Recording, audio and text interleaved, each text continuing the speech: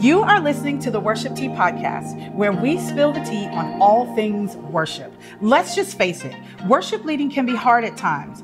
The Worship Tea Podcast was created to talk about the good, the bad, and the ugly concerning all things worship. And I am your host, Rayna Brown. I will remind you every episode that this is the kind of tea that you can spill, so don't forget to share. Hey, you guys, this is Rayna Brown here at the Worship Tea Podcast. I am so excited to be back with y'all. I know that I've been on a hiatus, but I am just grateful that I am able to come back, and we are about to drop some Worship Tea Podcast episodes that are going to be so amazing. And so today, this week, we are going to be talking about leading worship in the rhythm of motherhood.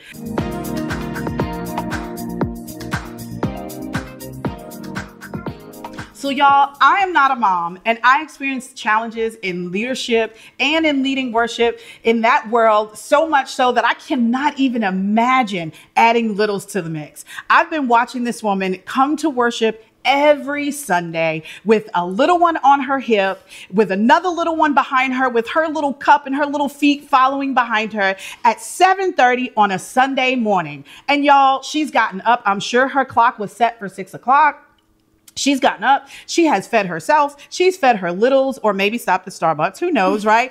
And she has gotten them dressed. They come there, they match, they don't look like somebody just threw some clothes on them. And I cannot imagine having to do that every single Sunday. She loads them in the car and she gets them to church and to worship early, not just to lead worship, but to load in and to help get things set up. And I think about myself, y'all, I promise you, if it were me, I would get to church with my baby bag on my side, and my kid would probably be left home fully clothed in their jacket, sitting on the couch, waiting for mom and dad to come back because we forgot them. I'm telling you, that would be my life. So when it comes to leading worship in the rhythm of motherhood, we're going to dig into what that looks like. And as you know, we get into the good, the bad, and the ugly of worship here. So we're going to talk about handling responsibilities in leadership and at home simultaneously,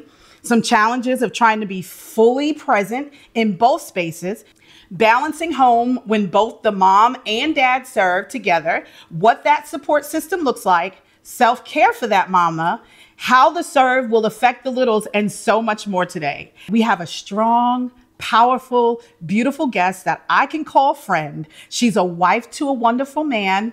Sure, he's still out on that. No, I promise you, he's a great dude. And a mother to two beautiful and sassy girls. She's a PK, y'all, so she's been in ministry her whole entire life.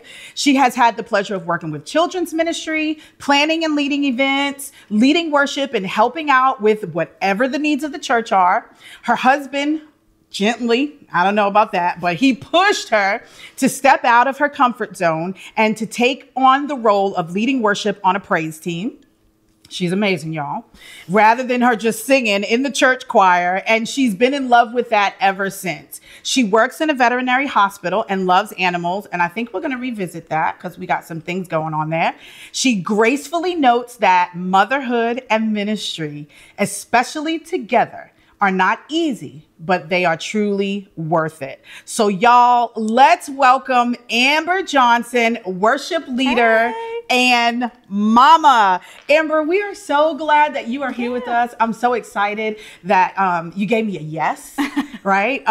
It's got to be so hard to be able to just be like, look, I'm going to give you the ins and outs of me. I'm going to be transparent, and I'm going to talk about what this journey looks like. For sure. And so there are so many moms that come to rehearsals with babies strapped on their chest, and they're singing in rehearsals, and then they got to go run in the back, feed the baby, do something, and then they got to get up there for the service, right? Yeah. And they got to worship the Lord with everything they have, and then, God forbid, their number comes across the screen for their little one, right? And then they got to run out. So let's talk a little bit today about all the things, but first, why don't you tell us a little bit about yourself? Yeah, of course. So I am a mom of two sassy little girls, as we said.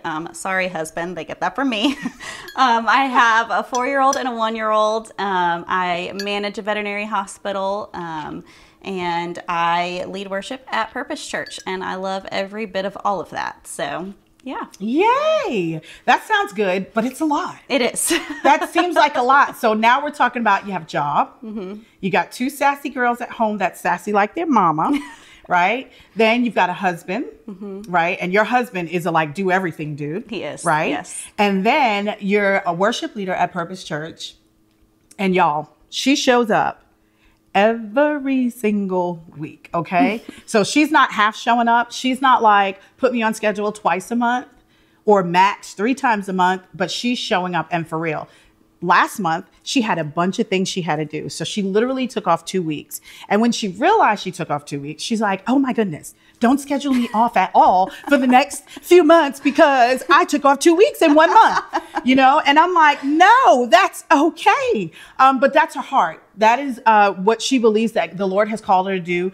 And so that's one of the reasons why I just felt like it was so important that we talk to her, and that she can maybe talk to some of you ladies out there and give you some thought processes, some advice, some transparency on what that journey and what that struggle is. So let's dig in. Yeah.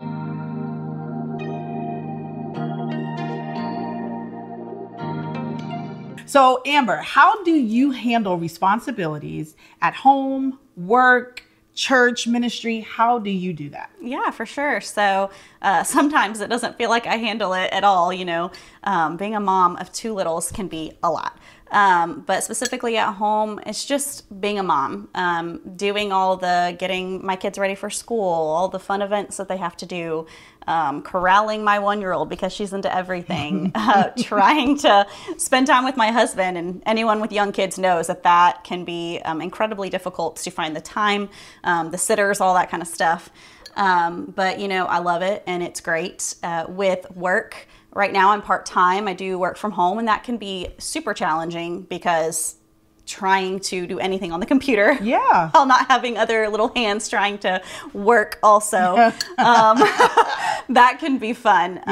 But I'm thankful that my bosses are very good about being flexible with all of that. And then at church, you know, I love Purpose Church and everyone there has been so kind with my children. And so it's easy to do what I need to do there because I feel like I have that support. So I have kind of, we joke the aunties and the uncles of the worship team. Yes, we do. We've all got our nicknames. Yes. And so they always love to help out with the girls. And that makes my life so much easier to know that I have people who love my kids and want them to be there. Absolutely. So for sure. Yeah. Yeah. That's good. What are some of the challenges of balancing family commitments with leadership responsibilities? And then how do you overcome that? What is it that you do to be able to overcome those things? Yeah. So specifically with the responsibilities at home, I am a wife and a mother first over everything in my life besides a Jesus follower. And so when it comes to my kids being sick or we've got something going on at the house, you know, I've got to put them first, which can be so hard when I've got other things going on that I want to be at church for or I want to be other places for. And so with those leadership responsibilities, I just have to, you know, pray that God allows, you know, when we have big services and things like that, that the girls will be healthy, that I will be healthy, that we can handle everything. Because I feel like that is probably, especially as of late, sickness is one of the most difficult things because kids are sick so frequently. Right, especially once they go back to school. Yes, and you feel so bad bringing them to the church nursery, being sick and whatnot. And so I think kind of figuring out that happy medium, maybe having someone watch your kid in the service versus sending them to the nursery. And so that can be super challenging. And I think the way I've overcome that is by having such a great support system at the church. And my in-laws go to church with us, so they can kind of help out with the girls here and there. And that is really, really helpful. And so, yeah, I think that's the best way that I'm able to overcome them. Right. So, and we were going to talk about support a little later, but let's talk about that now. Yeah. Having that support system, y'all, I'm telling you, those little girls come in And our team grabs those girls and they're like gone, they're gone. I mean, when the little one was first born, she had to stay with mom real close. But now that she's a little bigger, I mean, she's in the back, she's sitting in the sound booth. She got headphones on. Like, she is so involved, right? Yeah. She's a team member now. Okay. Yeah, and she's a little over one, but she's a team member now. She can move the little buttons and things. But, I think having that support system is one of the huge things. I mean, come on, our team members, they're like, it's my turn. I'm holding her now. It's my turn. And it's like, no, can you hit the button, can you make sure that the mics are muted, God forbid I take her on stage with me. Someone's like, no, exactly. It's my turn. And I love that. Yeah, I do too. And I love that you get that space. I love that you get that support. So let's talk about that. How important is it that they have a support system for not just church, but at home? Like, how can you do this today by having a support system? Like, that's not something I ever have to think about, right? I can just get up and go. Yeah. But for you, you're like, okay, wait, let me see what day I can get childcare. Let me see what day, right? Because we couldn't do a podcast and the little ones are crawling all on top of us and things. But so what does that look like? How important is that to have a support system? Talk to us about that. Yeah, so I think in general, motherhood, having a support system is so important. Yeah. My husband and I were actually talking about that on the way over here. We don't know how people do it without having a support system because we are so blessed to have that. Yeah. My in-laws play such a big role in childcare while I'm working, even date nights, whatever we need. But I do have family that's close by. So tonight, my sister-in-law gets, she's keeping my kids, and I'm so appreciative that I have that. And so I think kind of moving over to the church side of that, our church has, they've created childcare for my 4-year-old because she's all over the place. And it's so difficult because, the fact that we're out of school, I don't always know everybody who's going in and out. And that can be scary. You don't want your kid just running around with anybody. That's right. And so having childcare for her, having the people, the production team essentially babysitting my 1-year-old, that it's so crucial and it's so helpful. And I think that it is important. And I don't think it's something that churches, like you said, you don't have to think about it. Yeah. And so I think it's so important that, just speak up and say, I need help. Because I remember I was scared to do that. Yeah. And then I said, hey, Rayna, I think I need some help. Yeah, exactly. I think I need someone because it's getting really, really difficult. Yeah. So I think just being open with your leadership and saying, look, this is really what I need. Yeah. And it's not always going to be picture perfect. Yeah. But I think that having that support helps my worship time so much too. It allows my mind to be at ease that I know my children are being taken care of by people who care for them. That's right. So at Purpose Church, I think that's one of the things that the church, it wasn't available right away, right? We were coming and we had the kids just kind of in the auditorium. And again, we're a mobile church. So we are setting up and we're breaking down. And the kids were in the auditorium and they were just kind of moving around. And then we got, more kids starting to come. The team is getting bigger. So now the kids are starting to run around. Yeah. The baby's no longer a baby where she's just sitting in a thing. Now she wants to move. Yeah. Right. She didn't just want to sit there. She wants to move. She wants to crawl. She wants to get around. And so one of the solutions that our church came up with is they got childcare that wasn't just for, okay, service is getting ready to start, check your kid in, but they figured out a way to get childcare during the mobile time that we are setting up. And so there's a young girl who comes and she gets the kids, with some adult supervision. And they take the kids to the back so that she can set up and she can do the things like for Amber. If Amber's not there, we don't have any mics. Okay. Amber sets up the mics and she gets them ready. Make sure that they all have batteries in them because again, we're a mobile church and we're just growing. And so, we're all doing multiple things. And so having the church pivot, right? And think about that. And it's not a problem to suggest these things. Even if you talk to your upper leadership and say, hey, we just need help. We don't want you to ever be afraid, right? To have that conversation and say, look, I'm struggling here. I really want to be a part of the ministry. But in order for me to do that, I need a little help in some areas. Yeah. And we welcome that, right? Because again, we don't just want Amber's gift. We love Amber. Right. And we want Amber to be in a good place. We want her to enjoy what she's doing. We want her to enjoy her serve. Yeah. Right. And we want Amber to be a whole person. right? We don't want her to have to choose between her kids and what she believes God is calling her to do. Right. So that's really important. I think that's great. And so that'll lead me into this one. How in the world do you show up every single week? Not every other week, not 3 weeks out of the month, but every week you show up. Yeah. You show up with a smile.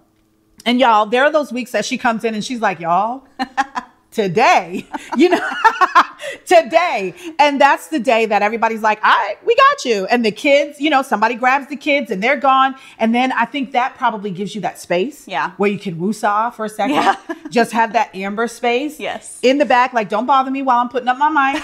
I'm just, I'm trying to get me some breath while I'm doing what I'm doing. Yeah. How do you show up every week? Yeah, it can be so tough sometimes, but I feel like for me personally, I'm a very committed person. So when I am committed to something, I commit, and I feel convicted if I'm not doing what I say I'm going to do, unless, outside things are keeping me from being able to come. Don't always show up at 7:30 like she says. She tries, and it's not a problem. I try. Ever. Yeah. So, you may get that text, I'm not going to be here till 7:45 or 8, but I do think that's so important to have leadership that respects you enough to understand things are going to happen. That's right. I've got kids. I may oversleep. It may be really difficult to get my 4-year-old out of the bed, which she's like me. She don't like waking up early. So. I don't either. Yeah. So it can be so tough, but I think it's the commitment to it. Yeah. For me, that's why I do it. I do it for the Lord because I feel like I've committed to Him. He's given me this gift and I want to use it for Him. That's right. And so being there, being able to help out by doing the microphones. I know I didn't do that at first. I showed up a little bit later, but it was something that was needed. And I'm like, I know how to do this. I can help out. Yeah. It'll be something that I have to get myself up earlier. So it's just that commitment of making sure I do what I say I'm going to do. And I think that's important for me to model for my children as well.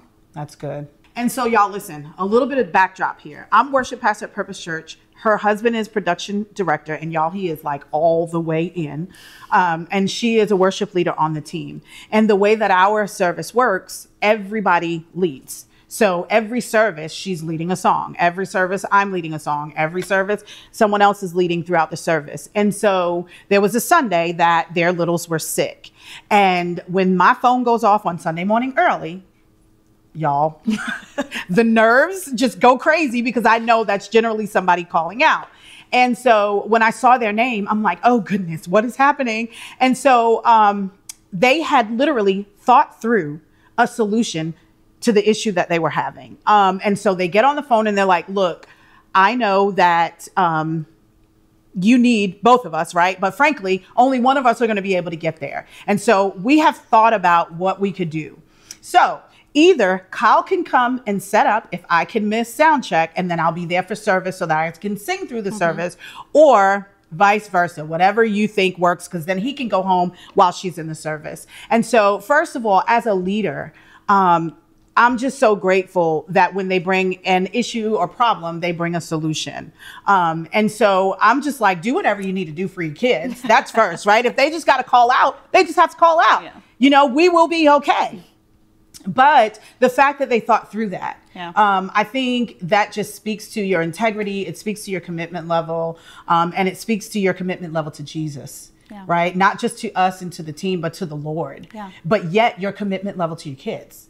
Right? Because you want to make sure that your littles are okay. Right. And that they are being cared for, and you're not going to just give them to anybody and they're not feeling well. They're going to want mom and dad. Yeah. Right. So that stuff, I'm telling you guys, they are the king and queen of just making sure that their littles are good and also trying to keep their commitment. And so we're grateful for that. So let's talk about this part. And I guess it leads right there. Given the fact that your husband is also a leader in worship ministry and is, he just is a go guy, right? Like he is into it.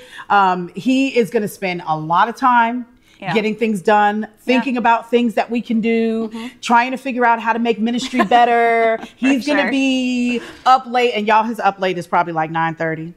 but he's Maybe going to 10. be up maybe 10, but that's because he's up at 4 o'clock in the morning. But he's going to be up late doing things. You're taking care of kids, and he's like, I'm doing. Yeah. Right. So how do you keep that balance with home and him doing what he's doing in ministry, you doing what you're doing in ministry, and y'all having to make decisions like you had to make that day? Yeah.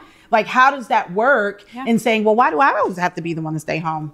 Why do you get to be the one, if that's where your heart is, but like, how do y'all manage that? Yeah. So he takes his responsibilities very seriously. Really, in anything that he does, he is the type to go all in. But especially when it comes to church. And I love seeing it. I love seeing what the Lord has done in his life that way, using his talents that way. That's right. And it sometimes can be difficult because that takes away from our time with the girls. Yeah. And I've had to kind of check myself because sometimes I'm like, why are you always having to do this? Why are you always having to do that? But I think it just comes with accountability on both of our ends. Yeah. I've got to realize that he's doing what he feels like he needs to be doing. And then he has to have the accountability of me to say, hey, let's shut that down and let's have some intentional time with our family. Yes. Because I grew up in a house where church was everything. Yeah. And not that my parents didn't love me or, I didn't feel like that, but church was always, I felt like, priority. And so I'm just very adamant that I don't want my children to feel that way. Yeah. Because I believe that it's God, family, then church. That's right. And it is. Yeah. And so I feel like it's so important that they don't feel like, oh, well, daddy doesn't think, I'm as important as this. That's right. And because he doesn't, I know his heart, but as parents, we've got to balance each other out. And, he tells me to come down, I tell him to come, we got to kind of come together on things. And so it really can be difficult, especially when you have a spouse who is so committed, who is so hyper-focused. Yeah. And because it makes a great production director because he is so committed to all of the little details. That's right. But it can cause a strain, and I've just really had to be in prayer about that and make sure that I'm not being selfish by saying you need to stop and come to us. Yeah. And realizing that he's got things that the Lord has called him to, the same as I have things that the Lord has called me to. They're just different, and they look different. And, in every household, it doesn't always have to be the mom who stays home. In our household, that just happens to be how it is. I am definitely more of the nurturer. I want to be home with the kids. I want to, if they're sick, you usually want your mama when you're sick. Yeah. And so I as a mom, I feel strongly about making sure that they feel loved and taken care of, and they don't feel like the church is more important to them, because I don't ever want them to not want to be a part of the church. Because of that. That's right. Yeah. I want them to look and at that's a whole nother podcast. Yeah, it is a whole nother thing. We could do a whole panel of that, y'all. We should talk about that. Yeah. But yeah, absolutely. And I do think that is so important. We don't have kids, but I am like your husband, right? And my husband has to say, babe, it's time to shut that down. And I think when we first started hanging out, you and Ty were like, oh, wow, this is kind of feeling the same here. Our spouses are like over there going crazy, and we're just kind of like, what's happening? Exactly. So I get that. Yeah. And I get that sometimes it gets hard. Like I said, we don't have kids. We just have a little Cabbage Patch Kid.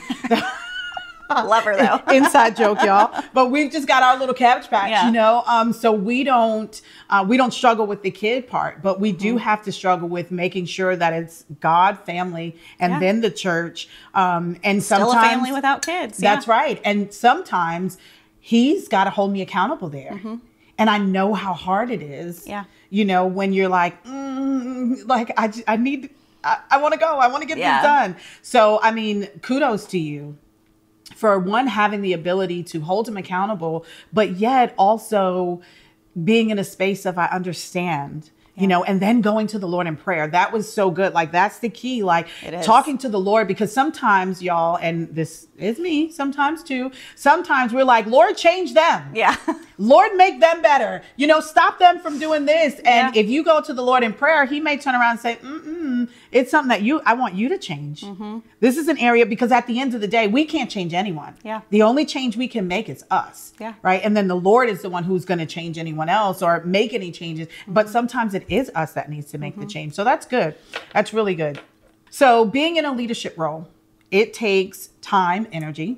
Yeah. Especially when you have a husband who's committed to more than you are, right? What do you do for self-care? Because I know for us, right, we are always at it, right? Yeah. We're in rehearsal on Wednesday. So we're not one of those things that's like, we're coming on Sunday and that's all we're given. We're in rehearsal on Wednesday. We're going out to eat before rehearsal on Wednesday. We're in service we're in the church 7:00 Sunday morning. We're there until service is over. We break down and then we all go out to eat again together and we hang out. Then we got team nights where we're hanging out. And y'all, sometimes it's not even that.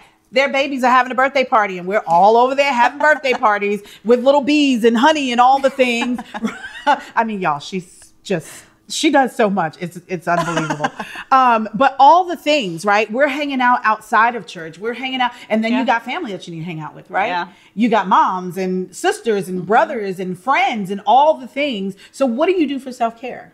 Yeah. So I think for me personally, spending time with some of my close friends, like even tomorrow night, I'm going to go out with some of the girls after bedtime and just have time. We're all moms, just have time where we can catch up and spend time together.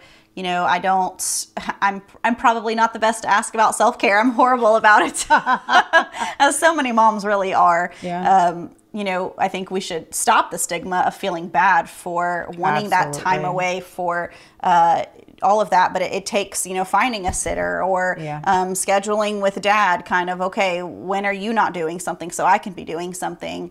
And so really just finding that time, whether it is him letting me sleep in the morning on, you know, Saturday or something, and taking the girls where I can have a couple of extra hours of sleep, or going with my friends somewhere, or just going somewhere by myself to decompress a little bit. Yeah. And I think those are really important for every parent and every person, but mom specifically, we're so bad about doing it. And it's so important. I think I've read somewhere, you know, you need to be the best version of yourself to be the best mom for your kids and the best, you know, wife for your spouse. And so I think that that's so important to work on if you're not already doing it, to force it, you know, say, okay, this date, go ahead and schedule it, because we've got to schedule things.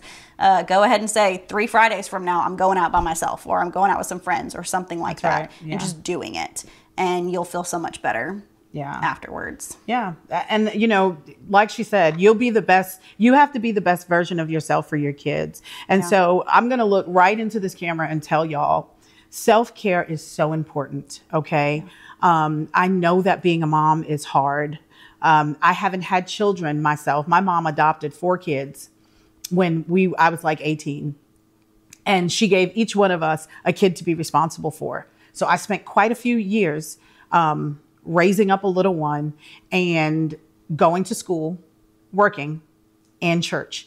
So I do understand a good bit of it. But what I want to say to you is release the feeling of feeling guilty because you want or need time for yourself. It is absolutely okay. It is necessary. You cannot pour anything into your children, your home, anywhere, even the stage, right, without filling up yourself.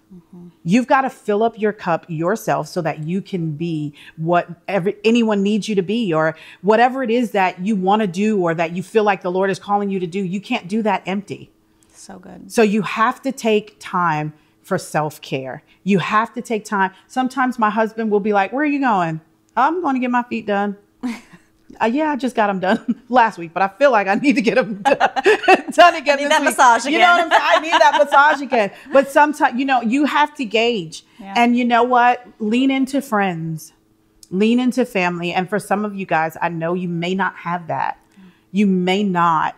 Reach out to someone in the church, women's ministry, anything, somebody that you can reach out to if you're at a point where you feel I'm just not getting the rest that I need. I'm not getting the care that I need.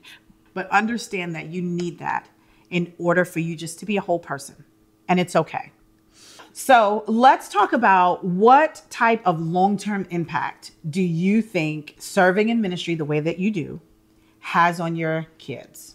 Yeah, so I think that it's so important that they see specifically their mom being involved. The fact that I've got 2 little girls. You know, I grew up in a church where women were not in leadership. It was not promoted for women to be in leadership unless you were going to be leading something with children. You know, you weren't to be even a woman worship pastor. That's was right. something like I remember being told as a kid, well, I don't really know where in the Bible that it's wrong. I don't really feel like that's the right thing. And it's kind of like, okay. And so I very much felt, unless I was doing something with kids, unless I was singing in the choir, I wasn't as important as a man. And so I don't want my kids to ever feel like, I don't want my girls to feel like they're less important than a man is. God has a purpose for their life. Right. It feels awful. Yeah, it does. It Yeah. does. And I don't want them to feel that way. Yeah. I want them to feel like they can do anything that the Lord is calling them to, and not being told by their parents or other adults around them, well, you're a girl, so that's not for you. Yeah. Because how dare you, right? Yeah. Say Yeah. that to Yeah. that to, like, God is telling them to do Yeah. something, and because they're a woman or they're a girl, that's not acceptable. Yeah. So I just want them to see, even when it's hard, because it is hard. It is hard. It's a commitment and it's hard, but it is so worth it.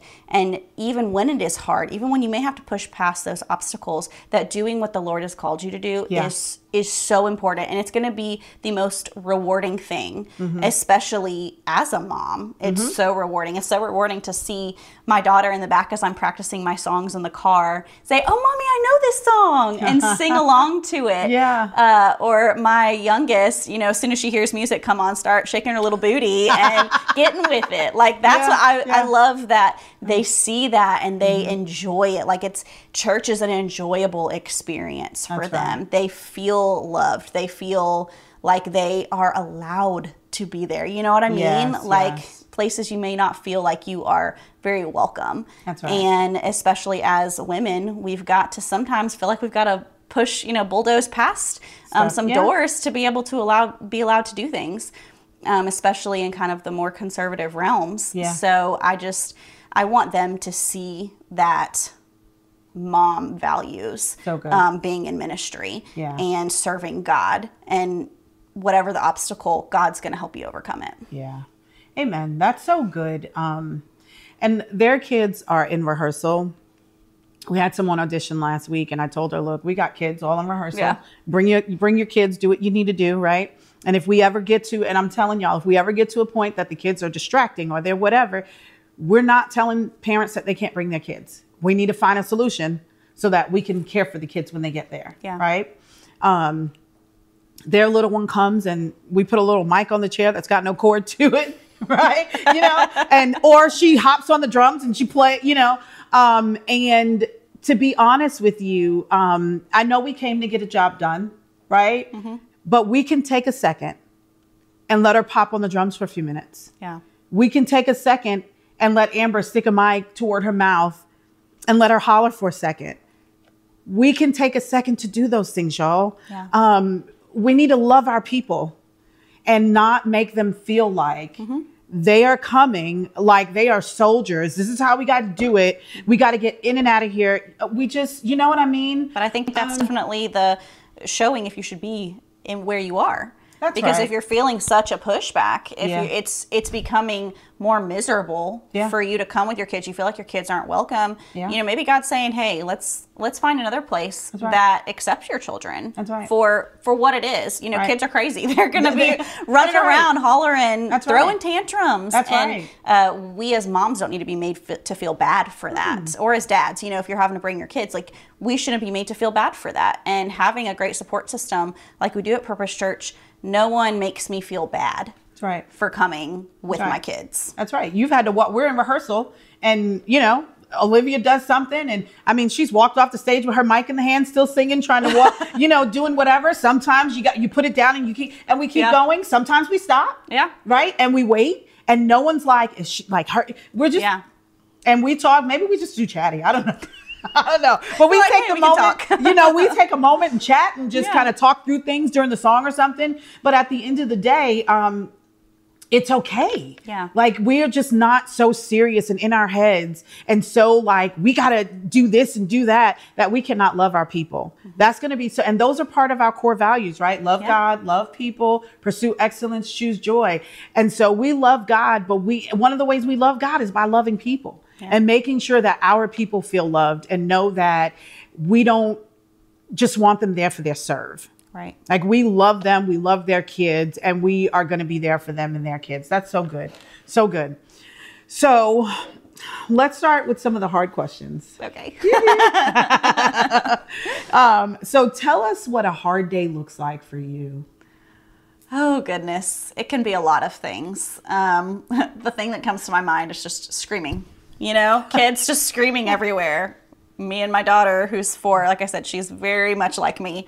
So fighting, feeling like we're just constantly at it with the discipline and whatnot. Those can be so draining, especially when they are on Sunday mornings before church or before Wednesday practices or different things like that. It can be so difficult. But yeah, hard days for us right now is really tantrums and screaming and just not napping, all that fun stuff. Right. So how do you navigate that? Yeah, so definitely just giving myself grace in those moments. Yeah. Because I may snap at my kid or act in a way that I don't want to be acting. Yeah. But I'm still a human and it still happens. And allowing myself to take that minute, come into service and say, take these kids away from me. Y'all, that happens. She's a superwoman. Like, I've seen Olivia have a day. Yeah. Right. And you're moving, trying to do things. And you kind of get like, oh, and then you stop and you're like, come here, baby. Mommy, sorry. I totally did not mean, and it's not that you didn't do anything and hurt her. Right. No. But for you, your response was not the one that you wanted to have. And so you stopped and you were like, baby, come. I'm sorry. Mommy's trying to just do some things right now. And I need you to take a second. Yeah. And sometimes, it's all good and you're good. And then sometimes somebody's like, hey, Liv, come on. Yeah. And they just kind of take her away. Yeah. And then you get that second to breathe. And I respect that. I love that, that you're not walking around like, oh, we just have everything perfect and we don't have the problem. It's life. This is life. And if we can't be real and transparent about what we go through in life, we're never going to help anybody. No. Right? Everyone's just going to be trying to live up to that life that they see on social media. Like, social media is such a curse sometimes, right? I've fallen into that. Like, why am I always yelling at my child? Why is she not this or that? Or sitting picture perfect? And that's not real life. It took them all day to get that perfect. Yeah. Like, she won't even let me put her hair up in any way. Like, I can brush it and that's it. That's life. And it's messy, but it's also beautiful. That's right. It is. That's good. So, hard question. Do you ever feel like giving up, and what stops you if you do? Yes. And I don't mean giving up on life. No. I just mean like giving up ministry, like, look, I can't do this and like that kind of stuff. I've joked. So my second was a very, very difficult baby.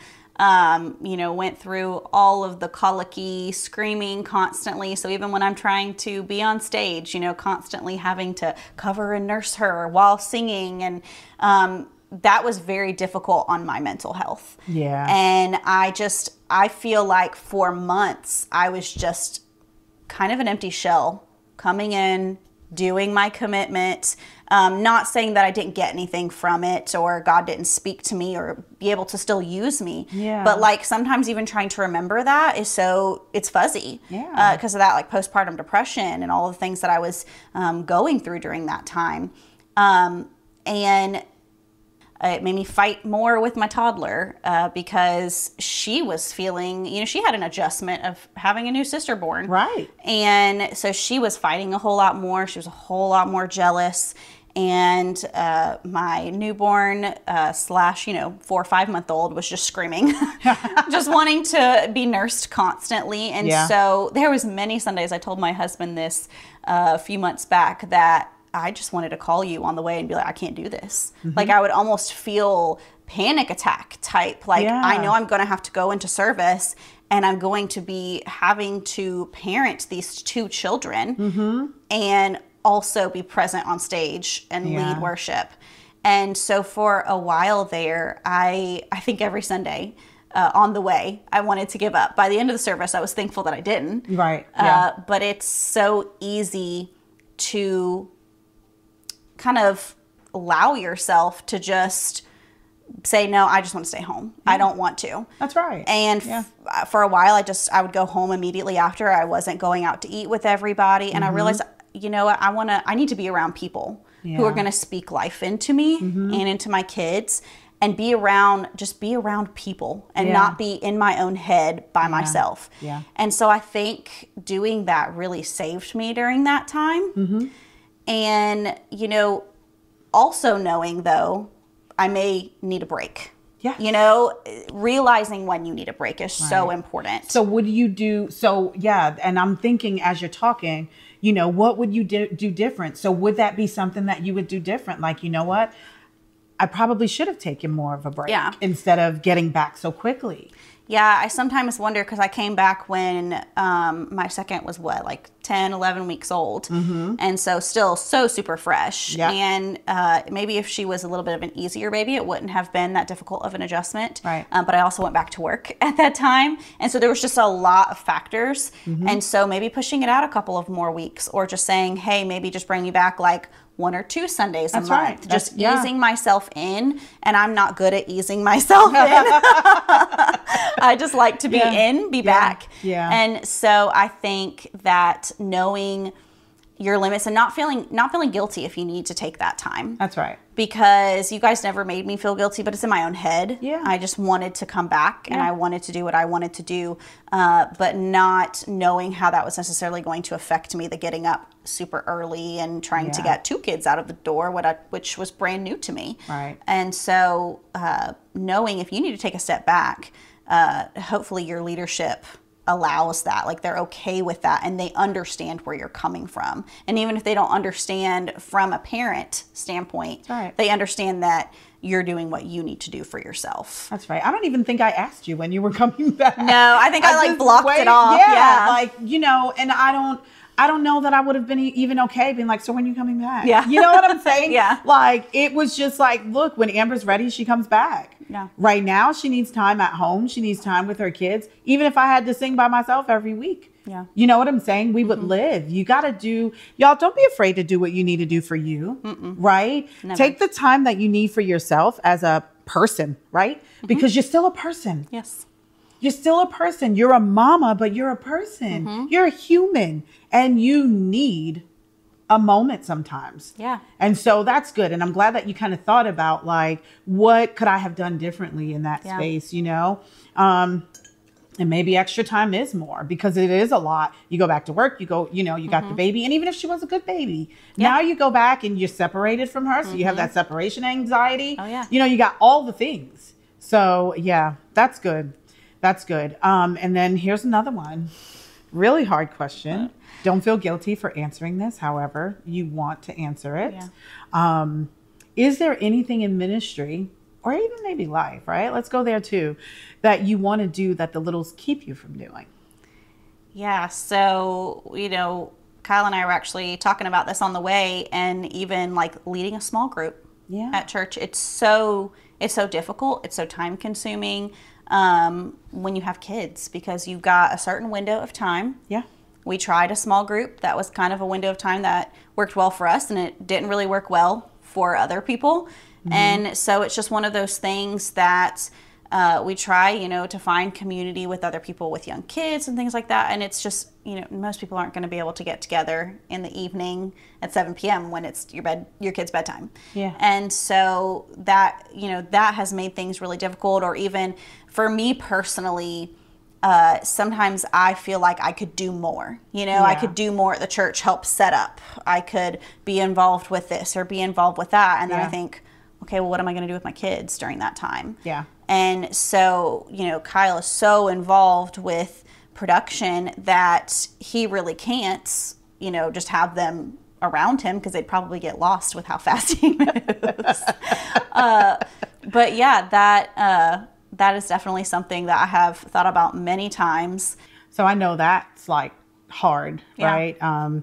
Just really, having a heart to want to do things, and then you got to think. And so y'all, again, don't feel guilty because you're being human and you really have a heart to kind of do things or get involved with things. And you just can't because of your littles. I don't have littles, but I have really bad knees. So there's like things that I really would like to do that I cannot. Yeah. And I just have to give myself grace, and you just have to do the same thing with your kids, and you just have to give yourself grace with the things and know that it won't always be that way. Right. Exactly. It's not always going to be that way. No. There are seasons in our lives where, we may have to give up something, for that season. And then, I promise you, the Lord will open doors for the things that you have, because here's the thing. 9 times out of 10, if you are in your word, you are praying and you're spending time with God, whatever desires you have, they come from the Lord, right? He puts the desires there for things, right? Especially if we've been spending time with him. And so, because that's how he talks to us and that's how he gives us the instruction. And so know that if the Lord's giving you the instruction, now may not be the time, but you can take the time and prepare. Right? Get ready for what it is that God wants to do. Exactly. Maybe spend your extra time studying or researching or looking up or just doing whatever it is to prepare for that moment or for the thing that you believe God is calling you to do. For sure. So that's good. So we've talked a little bit about the fact that you have never really been made to feel uncomfortable about bringing your kids to church and to rehearsal, stuff like that. Praise the Lord. Yes. That would be pretty awkward conversation here, right? Let's say that a mom does, or dad even, does experience that. What is your suggestion on how they should respond? Yeah, so I think that if the church is not valuing that family relationship, that's a red flag, in my opinion. Because if they're just, like you said before, you don't want me just for my serve. That's right. And I think that resonates with so many people in general, because we don't want to just be wanted for what we can offer. Yeah. We want people to care about us for us. And so if a church is making you feel uncomfortable for being a parent, then maybe let's rethink whether either you're supposed to be in that ministry at that church, maybe there's a different ministry that is a little bit more conducive, or if you're just really set that this is something that God wants you to do, it may be time to find a new church. And that can be a really, really tough decision to make, especially if you love the church that you're in, if you're really enjoying it. And maybe for me, I would probably ask for a sit-down conversation. That's right. With the leadership. Maybe involve, whoever is above. If you're in worship, whoever is above, maybe bringing the pastor in even and saying, hey, can we talk about this and see what the problem is? And if you're getting pushback from everywhere, depending on how it's handled, I think would be depending on what you would do. Yeah. But me, I would probably want to have a conversation and say, look, this is how this is making me feel. And some people, you may think that they are acting a certain way or believe a certain way, and they don't. And they're like, oh my goodness, I'm so sorry that I've even been making you feel this way. Yeah. And so, or they can help if it's other people in the group that maybe aren't in leadership that's making you feel that way. Yeah. I believe that we should speak to our brothers and sisters in Christ and not just say, oh, well, I'm done. I'm leaving now. Because it could just be we are portraying something a certain way. Yeah. And so sitting down and having that conversation, I think, would be start. But knowing that if they're not honoring your, responsibility as a parent first, then they're not really respecting you. Yeah. So, and that's that little B word, boundaries. Yeah. Right. We have to set boundaries for what we need in our lives, and it is important, sit down, worship leaders, worship pastors, worship directors, care for your people. Like, you have to care for your people more than you care for what you produce on Sunday, right? What we produce is really secondary to caring for our team, loving our team and being there. And sometimes that's all someone needs, Yep. right? Is just for someone to say, I see you. Right? I see you. I hear you. I understand what you're going through. And you know what? I'm going to be here for you to support you through this time. Yeah. You know, especially like, forget if it's like a single mom. Yeah. Right. And that, like, that's all she got. You know, you got some moms that's like, rehearsal's my time away. Y'all stay home. Yeah. You know, but then when Exactly. you got you guys where it's both of y'all that's involved. Yeah. You know, I'll see you sometimes like at Kyle, Yeah. I'm Help trying me to out here. rehearse. Yeah. Help me out here. Yeah. I'm trying to rehearse, Yeah. And I love that y'all have that, know. And then sometimes I see the banter where he's like, like I'm trying to do this. And Yeah. you're like, well, We talked about this. Yeah, exactly. Right. We had this conversation. And I leave space for that. Yeah. Right. My husband and I, we're in ministry together. So I'm sure y'all see us sometimes like, we try to make sure it doesn't happen. Right. But we are human. Yeah. And so we leave space for that. Right. You know what I'm saying? Like if I see a little banter, I'm like, so, hey, over here, let them take their second. Yeah. And y'all, that's okay. Like we're human. We're family. Right. That's real who life. we are. It is real life. Yeah. And I want my team members to know that this is a safe place to be. It is a safe place to experience things. And, no, we don't want people out of control, of course. And we don't. Screaming at each other. Come to our That might be rehearsal. awkward. Right. If you want to throw things and yell, just come on to Purpose Church. But no, we want to make sure that our team members are just loved. Yeah. Right. I think if we are whole people, and we are doing what we're doing with people, because here's the thing, and this is what I remember with Ty and I, when our niece passed away tragically, right? And I remember Pastor calling and saying, hey, if y'all don't want to come, Sunday, I've already talked to Kyle, or I've already talked to this person to make sure that y'all, have coverage. And, and my response to him was, I haven't talked to Ty about that yet, but I can almost guarantee that he's going to want to be in service. He's going to want to be around the people that he knows loves him and cares for him, I'm about to tear up, And so when I spoke to our production director at that time, because Kyle hadn't stepped into that position yet, I had said, hey, she said, Pastor asked me, I just wanted to check in with you. Pastor asked me if you guys were going to be there. But, I told him, if I know them, they're going to be here. Yeah. Because they're going to want to, and that's the only place we wanted to be. Yeah. You want to be with your community. We wanted to be with our community. We wanted to be with people that we knew would love, hug, keep a hold of us, because we were like, okay, I'm falling apart here. Yeah. But my people, that's where we're going to find the space, the love that we need, right, to get through this time. Yeah. And so we want to make sure that we do that for our team. Yeah. And like, if you're not doing that for your team, y'all, and that's not to say that if someone has a death in the family or something and they say they don't want to be there, that's okay too. Right. Whatever decision they need, you support that. Whatever decision they make, you support that decision. All right. But that was just for us because we had that comfort. That's right. Great. He offered that was great, but we feel safety with our family. Right. We feel love, support.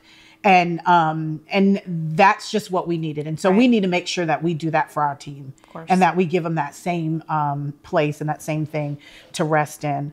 So, and this is a question, you can be honest with me if I need to do better on camera. No, but what could other ministry leaders do to better assist you in your serve? Is there something else that you would say, look, here's a suggestion that I think you need to do, worship leaders need to do, just to make sure that their team members, if they are moms, and we're talking about moms specifically, what could we do better?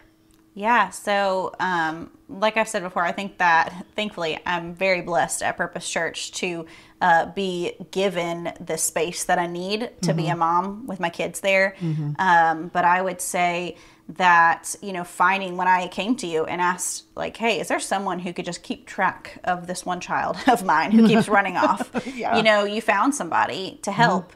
And that meant the world to me, because it wasn't like, well, no, that's your responsibility to find, care for your child. Like, you were like, yeah, girl, I got you. And you found somebody to help out.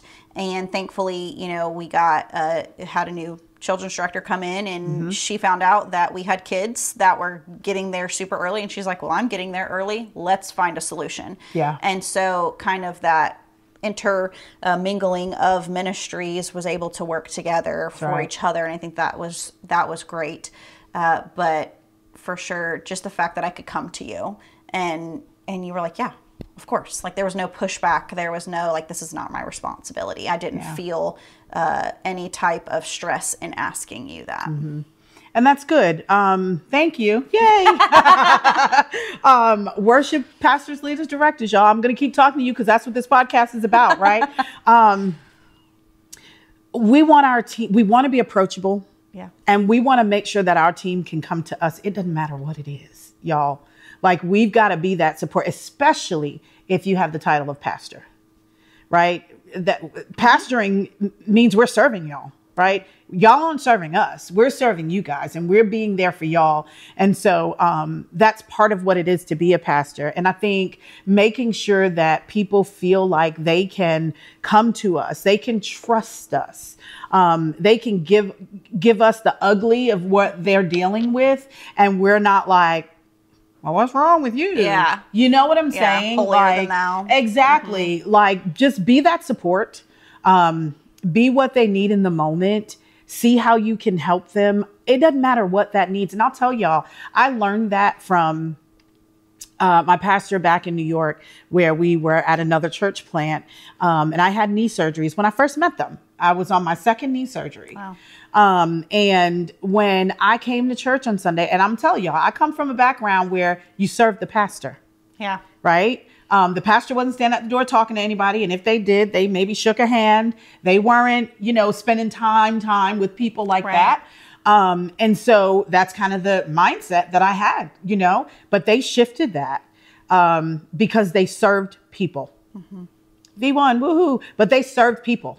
And so I would come to rehearsal and she'd be like, Rayna, are you good? Are your knees okay? Do you need me to get you a chair? She would go get the chair. Yeah. She would go get me something to drink. We had bagels in the morning. Did you get a bagel? Let me go get you a bagel. She would do that for me. Yeah. And I was just like, wait a minute, is this a pastor? Or like who's doing it? That's right. And she taught me how to be a lead servant. Yeah. And not a worship leader. You know how sometimes we can kind of get that thing about us that's like, serve me. And so I'm so grateful for that leadership and for that change. Watching Pastor here at Purpose Church pull bins out of a truck, get there the same time that we do, putting signs outside, going and getting chairs for the stage and doing all the things, watching our lead pastor serve, right? It makes a difference. And so, y'all serve your people and make sure that they know that they're loved and cared for. So before we get to the closing part here, let me just say to you, your leadership contributes so much to us creating an inclusive environment and a welcoming worship environment for other moms.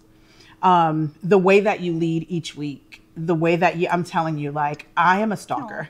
Like, I am watching you, like, I watch you walk in. I'm like, oh my gosh, she's so amazing. When you walk in with the kids and you see Olivia just behind you with her cup and you come in the room, or when you walk into the green room and you push the door, I'm paying attention, okay? You're probably like, she's crazy. But you push the door in with your foot, baby in the thing, and you scoot yourself in, you hold it for Olivia to walk through, and then you put everything down and you're like, and then you move it. Exactly. And you move and you kind of get things done. And then even your vulnerability and your transparency to, hey, help me. She's running around and like, I'm like, what am I going to do? Yeah. Like I'm either sing or I'm going to chase her around. Yeah. Okay. Because like you said, we're in a school. Yeah. There's a lot of places that she can go. Yeah. Right. That we wouldn't even be able to find her. And teachers coming in and out. Yeah. Okay. And she could lose her place and not know where she is. Yeah. Right. We don't want her somewhere in a room crying and she didn't know where she is. Right. Your vulnerability there to say, help me. Right. And then even your ability to say, someone is taking my kid, the guys, they're like, give me, and I'm telling you, y'all, we have nicknames for Uncle. We won't tell you what they are, but we've got nicknames, right? Yeah. And they take her and they hold her, and everyone, Olivia, you know, you got to work on her because today she'll say hello and tomorrow she's like, get away. Yeah. Right. But at the end of the day, you allow that. Yeah. You're open to the support because some people don't even want that. Yeah. Right. They don't want everyone touching their kid. Yeah, they don't let people hold their kids. Some people, but you're like, yeah, thanks. Yeah. You know, thank you very much. Yeah. And then you get up and you worship with everything that you have. I've not only seen you grow as a mom, but I've seen you grow as a worship leader. Mm-hmm. I've seen you come from the girl who started out like, yeah, bob my head. You know, right? Yeah. To being like, woo, you know, like in it. And I turn around and I'm looking at you and I'm like, oh, and I'm like, oh, I'm supposed to come in here, you know, and I'm just like, you know, just watching you do that with your babies. It is such an inspiration, even for other moms, to be like, I can do that. Yeah. I can do this. I can still, with a husband at home, with a job, with my kids, I can still come with my 2 kids. Like, even, I think the most we've said is like, hey y'all, we've got a photographer coming in this day. So can we make sure that we give somebody the babies so that we can get the pictures? And I think you said something. Right. I was like, do I need to get somebody for my kids? I even feel uncomfortable saying that. I'm like, I don't even know, you know, but at the end of the day, there's still reality, right? And so, but your ability to just show up every week, it is not an easy feat. It's not something to overlook. It is not something to not be like, she's a superwoman. Like, goodness. She's doing it, you know? Like I told you, it's just me and my husband. And if I had to do more even right now, I'd be like, you know what?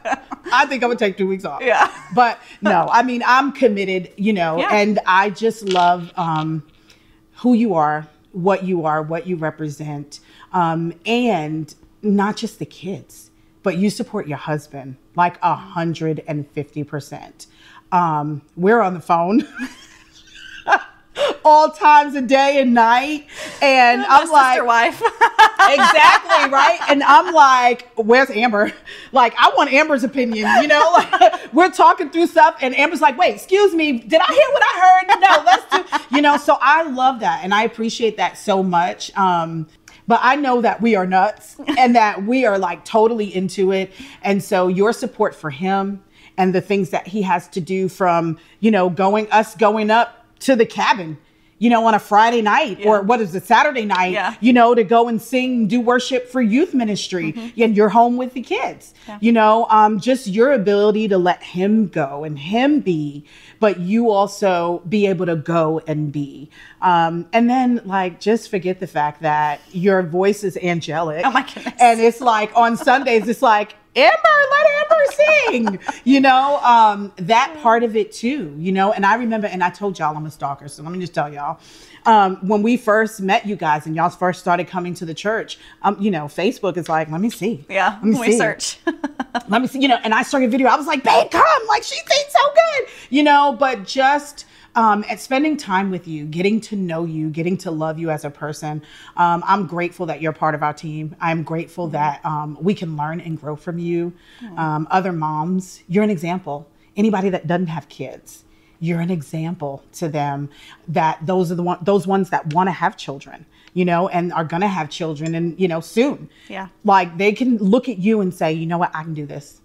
I don't have to not. I don't have to give up the thing that I love. Yeah. I can still be a mom. I can still be a great mom to my kids. And I watch you have to make decisions sometimes, but you make them. Right.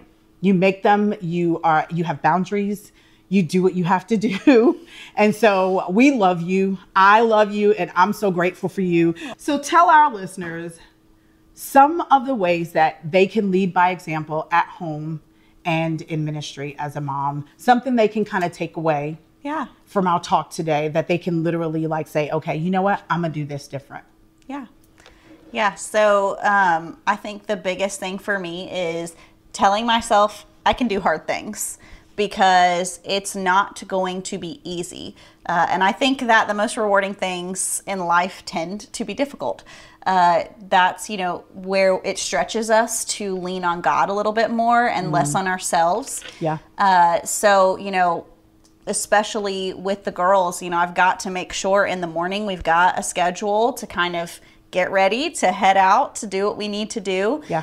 If that is getting them a special treat, like heading to Starbucks and getting a cake pop. I don't care. It's 7:00 in the morning. We're going to get a cake pop. Doing those little fun Is that why things. she's running around? Probably why she's a little crazy. It's so good. Getting yourself a coffee, giving yourself kind of some of that self-care. You know, it's a $6 coffee. Get it. If that's going to be something that's going to help you enjoy the morning to get through things, do it. And just good. Really, like she said, that I hand off my kids. That's not always been easy for me. I'm very much an attached parent. I like to be with my babies. I like to be with my kids. And for the longest time with my newborn, I had her strapped onto me, and I really didn't want a lot of people holding her. And I felt like I needed to do it all myself, but you don't. And you can't. It's going to break you if you try to do it yourself. Yeah. So leaning on those aunties and uncles, like I call them, in the worship and production, allowing them to help take care of my children, to be my village, to be my community. Yeah. I think that it has brought me so much more clarity, mental health. My mental health is so much better that I can have my worship practice time as kind of my time to not have children with me, to just be able to enjoy the time and know that the kids are being taken care of. So I think it's so important to be able to hand your children off or if, ask for that help like we talked about earlier, because it's going to be difficult, but if you are committed, it's going to be so worth it to you. You're going to grow and do things that you didn't think you could do even 6 months ago.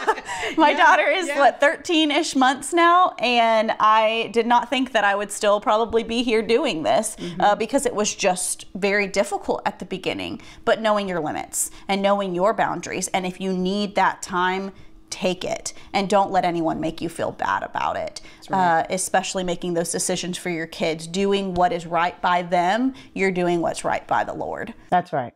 Yeah, that's so good. Right? The Lord, he's number one. For sure. The Lord is number one. He is absolutely number one. And if you do keep the Lord first, he'll guide you, right? He will guide you through it all. So Amber, thank you so much for gracing us with your presence today, sharing your heart and talking about leading worship in the rhythm of motherhood. You do it amazing. You're an amazing mom. Leadership is hard all by itself, right? Leading worship, just being a leader, period. It is hard all by itself, but being a mom and a worship leader together, I know that it is challenging, and you do it well. Y'all, Amber has given us so many nuggets of wisdom today, and we are so thankful that she took time, that she gave us her heart. Thankful for her willingness and her transparency, because it's hard to talk about this stuff and to admit things to people so that it can be a help to you and a help to your friends or anybody that is leading. And it doesn't even have to be worship. If they're just leading and they know that it's a lot, like, share this with them. Let them, see that moms can be transparent and it's okay. So thanks again, Amber. We love you. And we are praying that God continue to move in your life and in your girls' lives. And I know that they're going to be proud. Thank you so much for having me. Of course. For now, the podcast will be dropped bi-weekly. Over the coming episodes, we'll be talking about worship leading or not in the season of grief, worshiping through all the noise and the mess of life, the biblical pattern of worship, how to choose your songs for worship services, balancing being a leader of worship ministry with home, dealing with challenging personalities on your team, and so much more. So thank you all for joining us on this episode of the Worship Tea Podcast. I hope this conversation spoke to you concerning your worship journey. And if you want to actually watch instead of listen to this episode, you can find it on my YouTube channel at I Am Rayna Brown under the podcast playlist. We'd also like to hear from you guys. So if you have specific questions or even concerns that you'd like to hear discussed here on the Worship Tea Podcast, please visit my website at www.raynabrown.com and submit your questions through the contact page. We will do our best to tackle every topic. I'd also love to connect with you on all social networks, and I am Rayna Brown on all networks, so I make it easy for you, or you can visit www.raynabrown.com. So thanks for joining us, and we will catch you on the next episode of the Worship Tea Podcast. And don't forget to subscribe.